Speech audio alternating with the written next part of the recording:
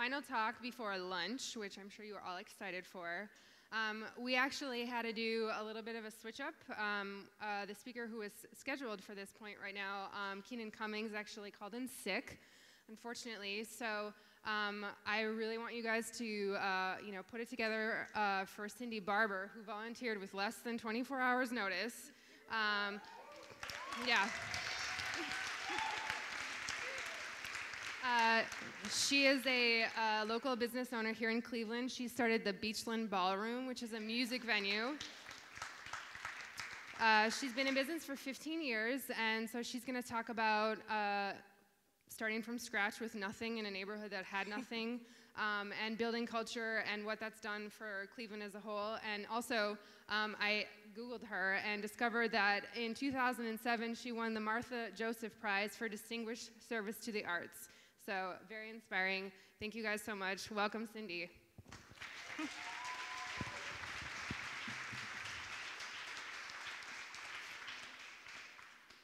All right.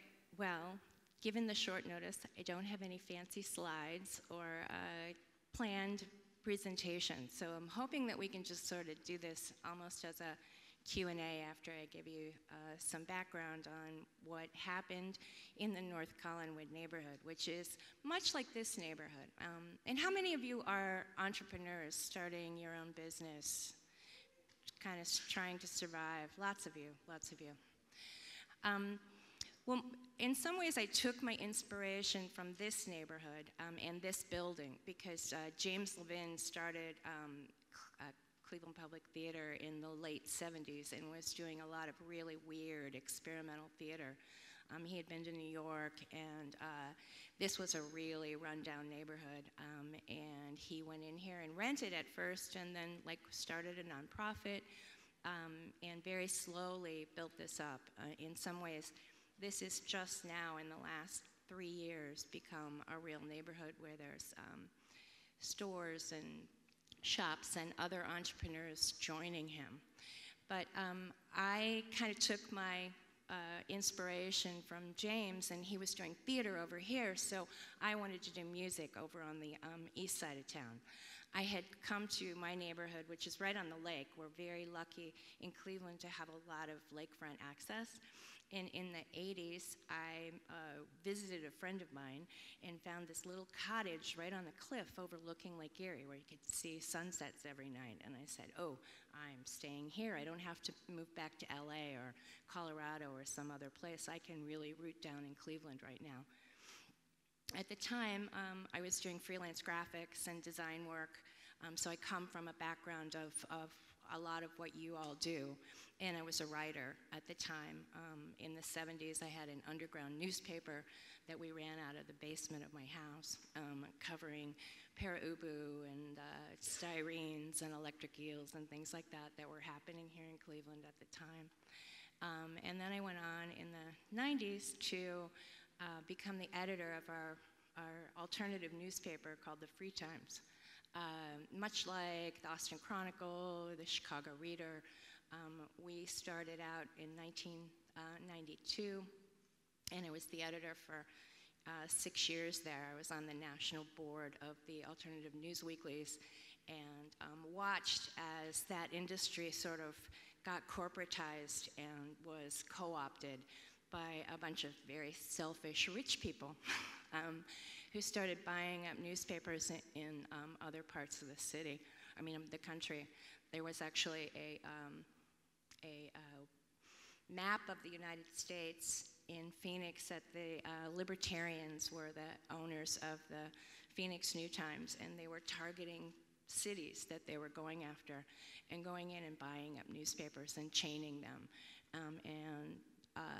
Ultimately, it became a war, and the Village Voice became the alternative to the New Times, and they were supposed to be the liberals and keep the voice of free press alive. And so they started, in defense, people started getting them to buy up their papers. So there became these 2 papers in every city. One was owned by the Village Voice and one was owned by the New Times chain.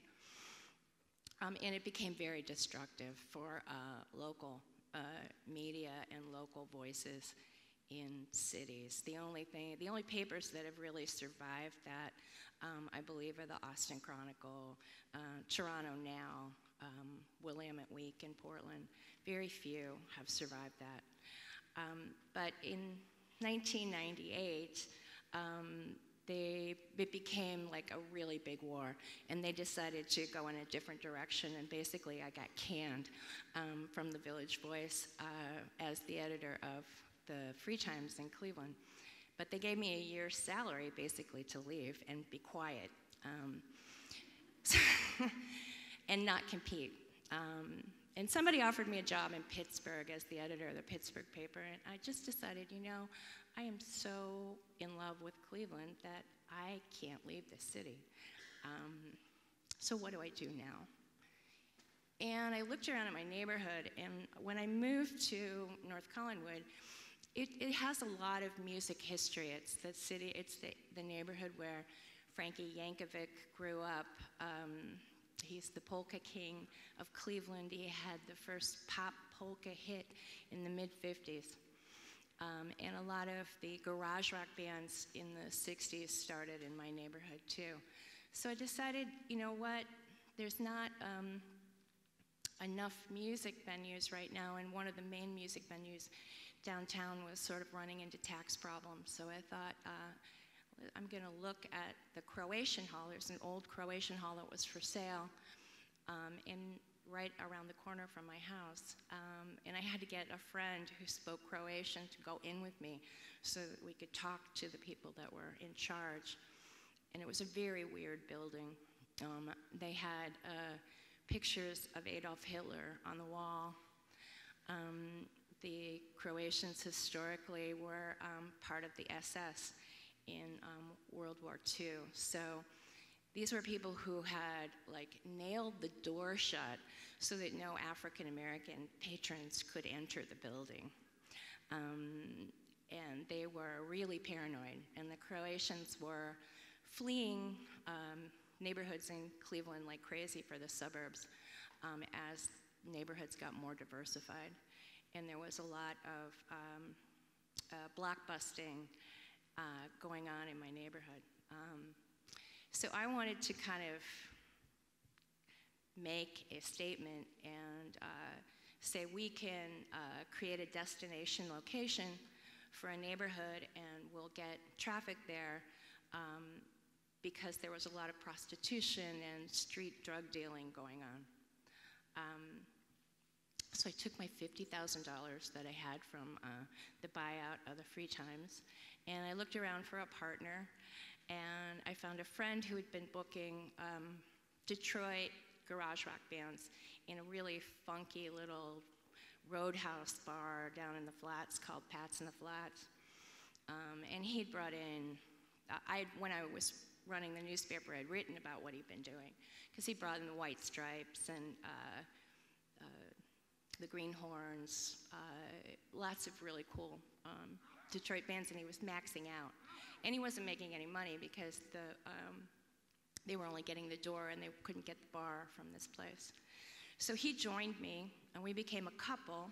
So we sold his house and took the money from his sale of his house, and we managed to try to write a business plan to buy the Croatian Hall, which was, I think at the time, $150,000, something like that. And it's a 10,000 square foot building. This is the front of it now. There's 2 rooms. There's a room about this size. It's a 500 capacity room, and then there's a bar that's 150 capacity. So we sat and wrote a business plan. We tried to talk to bankers, and nobody would deal with us. No one. They were like, why do you want to go into that neighborhood and start a music venue? That's crazy. Nobody's going to go there. Because everything traditionally had been in the Flats and had been centered in downtown. And the powers that be at the time really didn't believe in neighborhood development very much. A lot of the historic neighborhood development organizations here were more used to doing neighborhood organization for housing and not a lot of business development. So we tried to get a bank loan and failed. So we just opened. We just took over the Croatian Hall.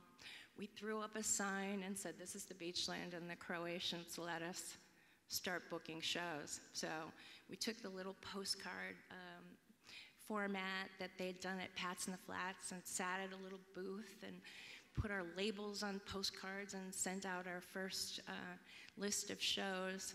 The White Stripes played the first Saturday night in our tavern. We hadn't even built a stage. They played on the floor. And we documented every person that came in, which zip code they came from, and how much money they spent that night, how much money we made. And we eventually found, took us, I don't know, another 6 months. I think we opened in March, and we finally found a friend. And it was all about knowing somebody, because I finally found an old friend who worked in community banking at Key Bank, who pushed this through for us and got us an SBA loan. You know, they took my house as a collateral, and actually, I had 2 houses that I had at the time as collateral. But we managed to get the loan for the building plus a very small overrun to do some rehab on it. Right? We needed to. At first, we rented a sound system. Gary's, who's back there, Vertical Sound was her first sound company, and we had to rent that every night, which was very expensive, and kind of piece together a way to put a business together. I thought at the time, very naively, oh, we're going to open this business and everybody will follow, and there will be shops here. We have an old Coventry, which is up in Cleveland Heights, was a kind of the old hippie place where, you know, there was a record store and a sound equipment store and a juice bar and stuff like that. And I thought that's what's going to happen right away. Well, we're now about 15 years old. We'll be 15 in March. And it's taken that long to kind of have that vision become a reality. In between, it was just Mark and myself doing this. So, I remember one time we had to book Los Lobos. So that's a $10,000 guarantee for a band. So I had to borrow $5,000 from a friend to send in a deposit so that we could put on that show. In another instance, we were like really struggling with cash flow, and 2 patrons guaranteed, put a CD that they had at a bank and guaranteed so we could get overdraft protection. Getting financing is really difficult, and if I can impart anything, it would be that we militantly need to change the way that the arts are funded. With everybody putting their money into 401ks and it all going into Wall Street and to international companies, there really needs to be a movement to change that, to get investment back into the communities and save money. If you're young, come up with a way to create your own investment plan and create your own bank. That's really what we need in this country.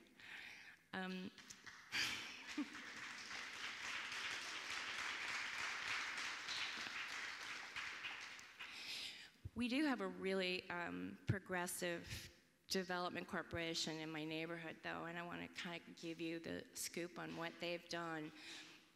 And Cleveland has really risen in the last decade to kind of becoming a forerunner in how to get the arts funded. Probably 3 years after we had started the Beachland, we got a new development director at Northeast Shores Development Corporation. And what we did then through the Development Corporation, I joined the board and became very active in the neighborhood. There was an old barber shop that was like 2 doors down from the Beachland that was in foreclosure, and it was really cheap. It was like $20,000, and this guy was walking away from it. So one day, two young graduates from college came wandering in and said, "We want to open a music store next to a venue, and we want to be right next to you." So they also had to go through the whole same business plan. They came every night and interviewed Beachland customers. Would you come to a music store that was next to a venue?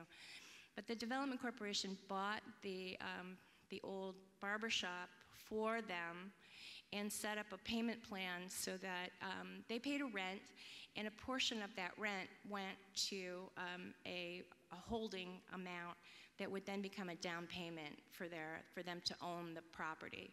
So within a year, they were able to go back to the bank. The Development Corporation had automatically saved this money, and they were able to purchase this property, and they're still going now. It's, I think they just celebrated their 10th year. Music saves, which, yeah.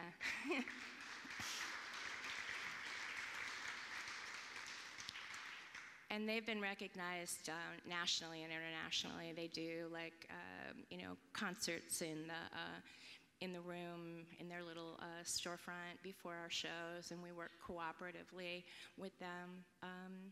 And it's sort of the theme, I've kind of adopted music saves as the Waterloo slogan, and all of us have. What's happened since then is that more people have purchased property and rehabbed it very carefully and own their own buildings. That's what we want. There's another record store that opened down the street called Blue Arrow. They do vinyl, vintage vinyl, and they're our partners. We also have a vintage store in the basement of the Beachland, so those people are our partners. There's a nonprofit that opened, bought a building, the Waterloo Arts, and they have a gallery. We now have 5 galleries on the street. We are in the middle of a $5.5 million streetscape that was able to be leveraged because of the Beachland and because we've started to redo everything over there. The development director, Brian Friedman, has been able to kind of tout the Beachland and Music Saves and some of the other little entrepreneurs on the street as, reorganizing the neighborhood through the arts. So he very smartly wrote a grant to the Ford Foundation and the Kresge Foundation, and we were able to create a move to Waterloo if you're an artist kind of offer. So they offered people nationally. They advertised and brought people in. Probably 30 to 40 people came and visited Waterloo to see if they wanted to buy a house there and become part of the neighborhood, and some of them have. And we're actively doing that. And he also got a grant called the Lotus Project. So there's 9 houses that are being offered for $20,000 to people to then repurpose those into an art project. Zygote Press, which is much like the poster art, they're going to open up a poster art facility, hoping that bands and artists can use that facility so that they can make touring posters. And then Lauren Nagy, who's been in the news here lately as a troublemaker because he served wine at an art opening and had bands playing. He got arrested, and it's a big controversy that we're all going through right now. But Lauren's opening a satellite studio up there, and we're opening a museum for Reverend Albert Wagner, who is a really renowned outside artist in the African American community here. Really naive, wonderful stuff. So there's a lot of, I would invite all of you to come and maybe be part of that if you're looking for an opportunity. The Development Corporation is one by one trying to rehab these buildings and turn this into a very arts-based neighborhood, and we're trying to be very careful about not letting it be too gentrified, that we want people to own it. It's a little teetering right now because we've gotten a lot of press, and we don't want that big, money investor coming in and then having high rents, you know, where it's like $21 a square foot. It's not practical. We want really talented entrepreneurs to be part of our little community over there. And to that end, I started a nonprofit called Cleveland Rocks, past, present, and future, and the Development Corporation was able to help me get funding for that. And we started a rock and roll photograph gallery next to the Beachland, and I'm now in the middle of trying to get funding. I got funding from the OAC, which is the Ohio Arts Council, and we're going after Cuyahoga Arts and Culture grant to help me work with Tri-C to we're going to take 4 bands, and we're going to document what their economic needs are and how we could help them become, you know, another Black Keys. We got the Black Keys started at the Beachland. They did their first show there, and then I helped them get their first manager and their first booking agent. But they moved to Nashville, and they're producing records out in Nashville. But, you know, my goal is that the next Black Keys to come out of Cleveland should set up a base here, and we should rise and look back and pull the next person to the forefront. And one of the prime examples of somebody moving to the neighborhood and being a musician is Dollfish, who's playing outside. Max bought a house in my neighborhood for $22,000. He had moved back from Brooklyn, and he's really excited about having the opportunity because now he can afford to tour because it's so cheap to live in Cleveland. So if you don't live here, move here. And then the other thing I just wanted to add too is that I know that I'm really happy that you guys are doing this race panel because obviously that is really needed right now. And that's the other thing I'm trying to make sure. My neighborhood is really diverse, and I really don't want the native people to be, you know, moved out. And there's a lot of really smart programs that are starting to develop in Cleveland to help get artists in the African American community more integrated into the more mainstream. And I want to recommend that you go across the street to my friend Rafiq's bookstore called Guide to Culture. He is an amazing poet and militant spokesman. Go visit him, go talk to him. You will be rewarded. And I don't know where else to go with this, so does anybody have any questions?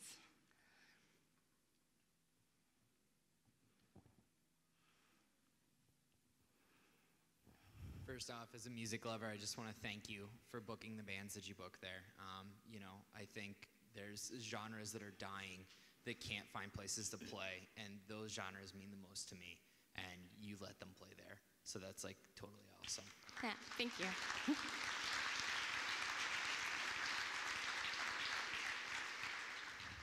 That is one thing that we take pride in is that, you know, Mark, my partner, is a garage rock historic person and soul music, and we're trying to mine those cultures and make sure that people can hear new and old of the old school genres. We're sort of retro. Is there a Beachland Ballroom like music conference coming? Yeah, that would be interesting. Maybe I should talk to these guys about that. I mean, Todd and Jeff were effective at getting me to speak here, so maybe I can get them to come over and put that together. Well, I just have a comment about when you're talking about how this is like a really respectful way to gentrify an area that has, you know, gone through some really hard times. I think that, I mean, speaking from where I live in Chicago, in a neighborhood that's like really trying to figure that out and having a hard time, and you know, it's happening in San Francisco, it's happening in, you know, New York. So I just don't think there's enough conversation happening or models for people actually doing that in a way successful and respectful, and you know, everyone gets to kind of be a part of that. So thank you for bringing that up. That's awesome. It has a lot to do with the city of Cleveland, and they really have kind of woken up. They have some pretty progressive people in the economic development department finally. So it's starting to happen. Hi. As a also female business owner, I was just curious if you could talk about a couple of things that you might have ran into and overcame as being a female in charge. A lot of it has to do with my own personal sense of worth, like overcoming that. Because, you know, and Margot was glad, I think, that I'm a little bit older in talking to you guys, because I grew up in a time when, you know, you weren't allowed to do anything, basically. I mean, you were being raised to be a housewife, and going to college was a big deal. And I had to pay my own way to get through school. And I worked at, I was fortunate to grow up in the late 60s, early 70s here, when there was this amazing music culture. So I became like a clerk, you know, taking orders in the warehouse for MCA and ABC and Warner Brothers. But you weren't allowed to, like, I had a brain, and I knew music, and I knew what I wanted, but I couldn't be a promotion person. I wasn't allowed, and I wasn't allowed to be a salesperson. So in some ways, I was trained, you know, to think that way, and it almost became a fight with myself to go, you can do this. You can make this happen. And I still have those moments where it's tough, and I don't want to have to deal with, you know, I mean, we had this controversy here where the admission tax, I don't know if any of you saw that, but the city of Cleveland decided in 2009 that they weren't collecting all of the admission tax that they could, and they started going after really small venues. And they, I'm like, I don't have the money to pay you. You know, they wanted $150,000, and I don't have that. So I like buried my head. It was really scary, and I needed help. And there was a coalition of people who came together and helped get me through that. But I mean, and that's, community is so important. And we've really built a community here of music people and artists, and everybody is got each other's back. I mean, I just talked to Matt Zone last night, who's the councilman here, who is going to chair a meeting next week to try to help Lauren Nagy with this accusation that he's had. And he's been going through the same thing where he's been scared because you're an artist and you feel like you're not capable. So I think it's that to me, that's the biggest thing. You know, I don't have, and I don't have a lot of time to like have a peer group of other women that are doing things, and I regret that.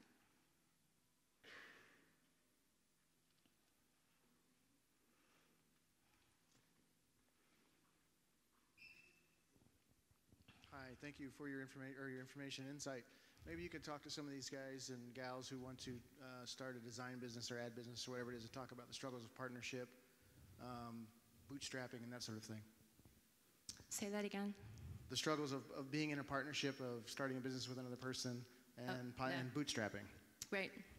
Well, working in partnership is always a compromise. I mean, my partner Mark and I, we lived together for 10 years, but eventually I had to move out because all we did was talk about the business.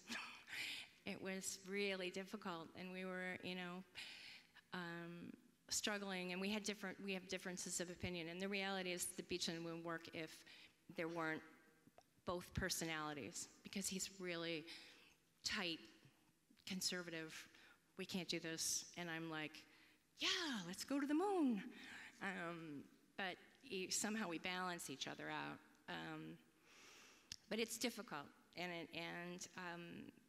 but I do think that you need other people. There's no way that I could have done this business myself. I mean, we have grown from, you know, like a couple $100,000 a year to over $2 million in 15 years. And, you know, I kind of ended up taking on a lot of the money processes. Mark ended up, we were doing booking together for a while because I'm like a really big Americana and folky kind of person. And we were like kind of arguing about, no, I want that date. No, I want that date. So I ended up like kind of giving that over to him. And he just sits at his computer all day and like talks to booking agents. I mean, the one thing that I'm hoping that will happen for the Beachland is that we can collaborate with designers. You know, we've helped poster artists at the Beachland. Sean Carroll from Sandusky Designs started out at the Beachland and ended up, you know, in flat stock, and his posters are going online for hundreds of dollars and thousands of dollars, the really rare ones.